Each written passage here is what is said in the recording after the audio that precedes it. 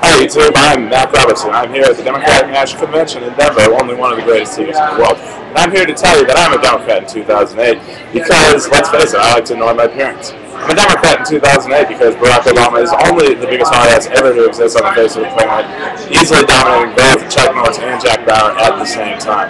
I'm also here because Denver is absolutely by far a better city than the Twin Cities, and that, really, both are cold, but do you really like 30 below? I don't.